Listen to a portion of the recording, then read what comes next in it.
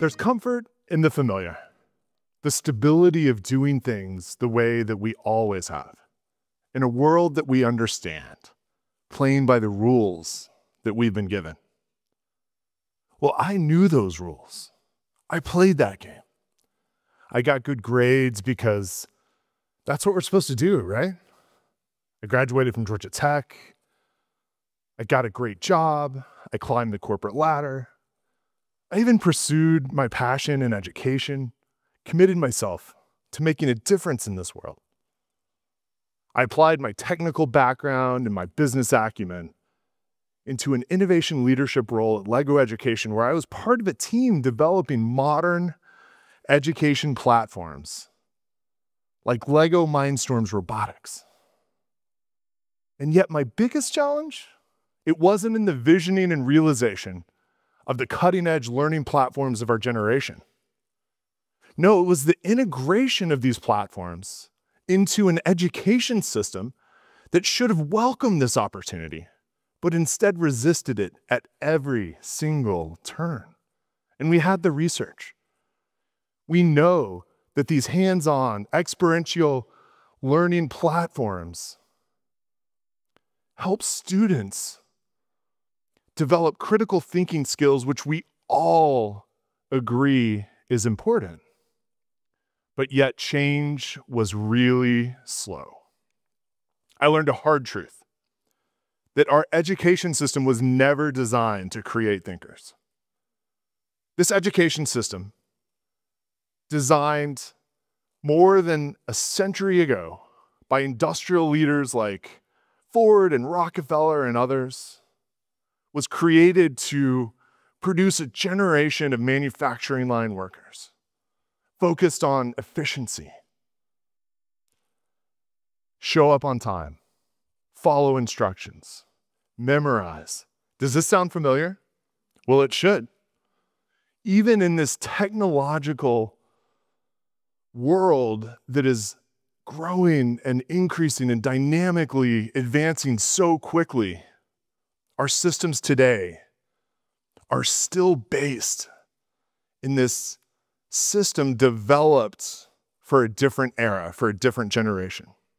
Now, I want you to try and fathom this. Today's students, in their lifetimes, will experience the same rate of technological evolution that we've experienced in the past tens of thousands of years. MIT reports that 60% of the jobs available today did not exist in 1940, and an even larger percentage of the jobs of tomorrow don't exist today. And yet, we cling to an education system that rewards memorization instead of teaching how to find the answer. For decades, like many of you, I pushed for incremental change, trying to put a dent in a system that was never built to develop true learning. And then one day, in a moment, my perspective on everything changed. On February 2nd, 2018, I went from feeling completely healthy to being diagnosed with brain cancer. 2 brain surgeries later, I was given a prognosis of 5 years to live. As you're probably imagining right now, everything about my world was flipped completely upside down. What I thought I knew about purpose, about success, about what matters in this world. People around me tried to comfort me, tried to help me find a silver lining. They said, "Andy, maybe you can make lemonade out of these lemons." Well, let me tell you, if I had had those lemons and probably a little better aim, they would have had to have ducked. But here I am, 7 years later, thanks to a breakthrough clinical trial drug, in incredible health, with a perspective on life that I'd never had before. My diagnosis was not an ending. It was the opportunity of a lifetime. Because when you are forced to look at the world differently, sometimes you realize it's not just that you were playing the game wrong. It's that you were playing the wrong game the entire time. My purpose was no longer collecting gold stars, which is too bad because I was really good at that. It was finding and realizing and relentlessly pursuing the opportunity in everything. And nowhere is there more opportunity, more need for urgent reinvention than our outdated education system. Now, I'm not exactly saying that I want to give our education system brain cancer. But I am saying that we need to flip it completely upside down and think dramatically differently when we rebuild the pieces.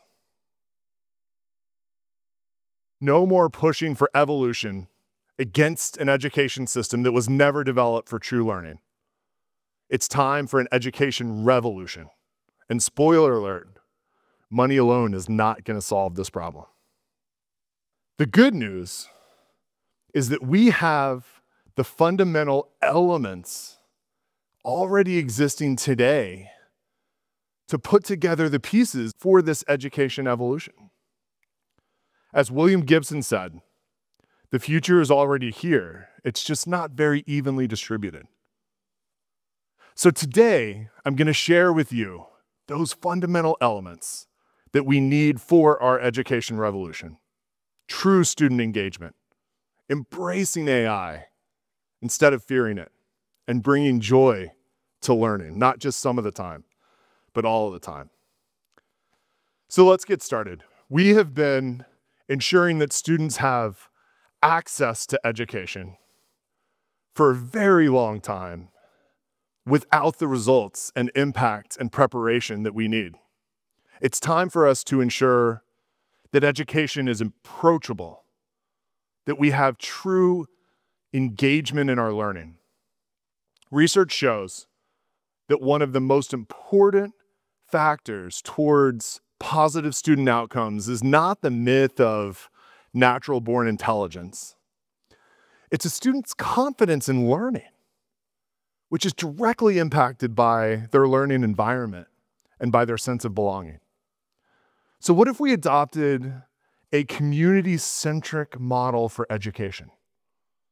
What if we prioritize learning in community spaces, in libraries, in museums, in homes, as much as we did in the school building? This is our opportunity to unshackle ourselves from the notion that learning can only happen through a repetitive process, through the same four walls from 8 to 4 each day.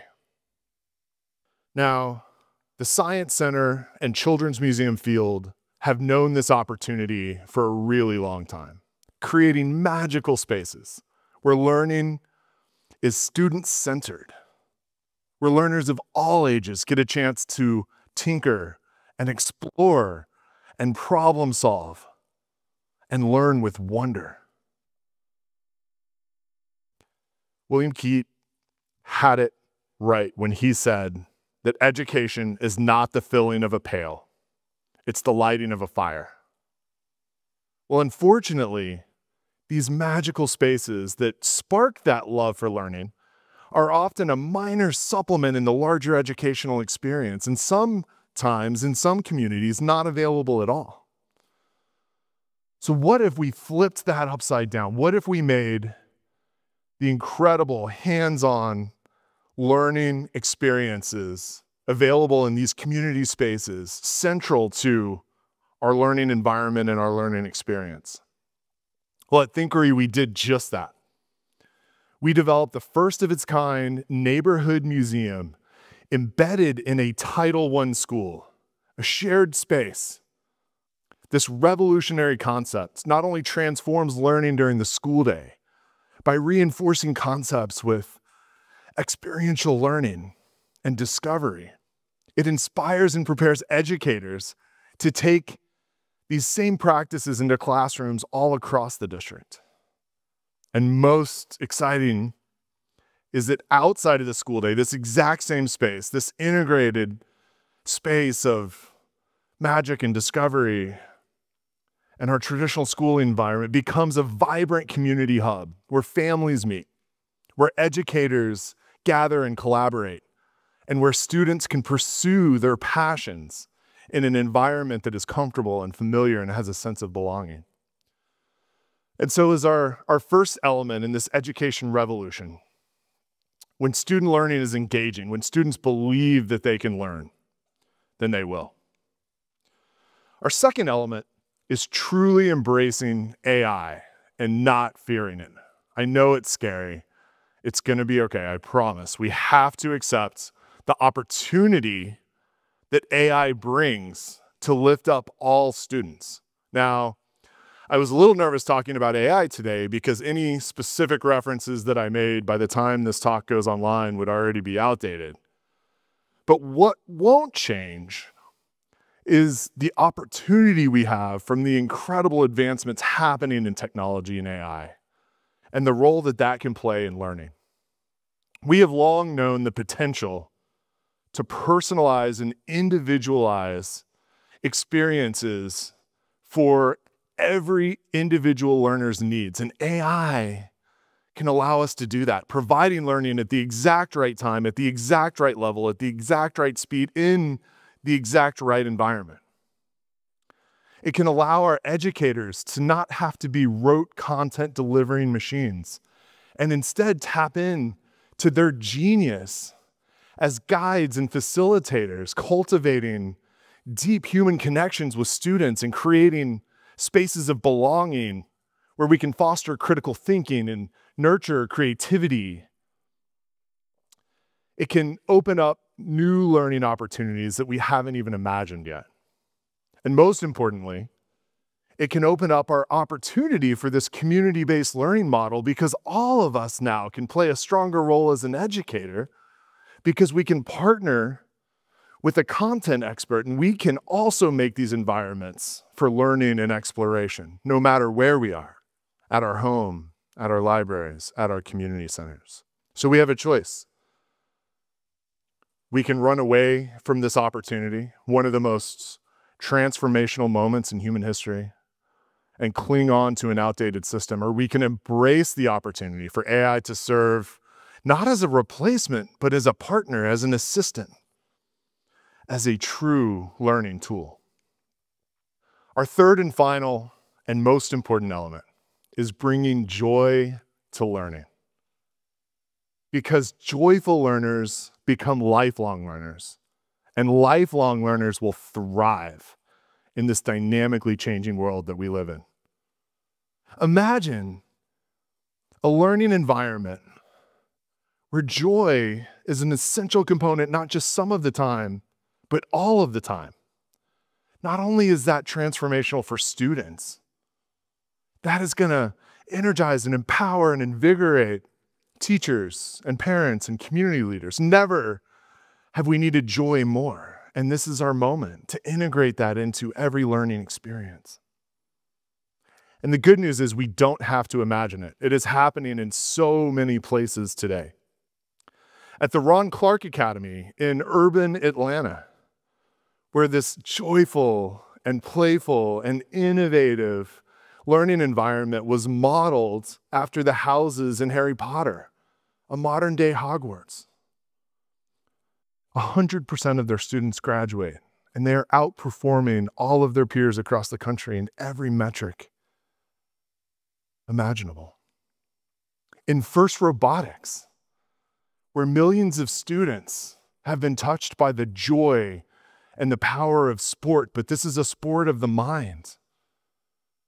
This is the most engaging and impactful and fun sporting environment where every single competitor can go pro. 80% of the graduates of FIRST Robotics have majored in STEM degrees in college. And there are so many other examples of these joyful learning environments. So if there's one thing for you to take away from this talk today, it's that we have to abandon our uphill push trying to make incremental change in our existing education system, and that we have the elements. They exist today. The future is here for us to have an education revolution. We just have to be bold enough to embrace this opportunity and be comfortable letting go of the familiarity of an education system from a different era.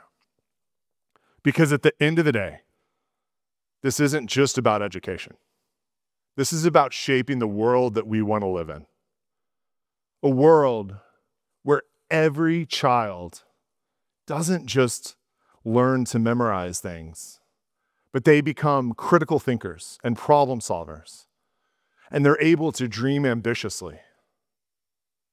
A world where our next generation doesn't just inherit the challenges that we face, like climate change and growing rates of disease. They will be the ones to solve them. They will find a cure for cancer. And I, for one, am counting on them. Thank you.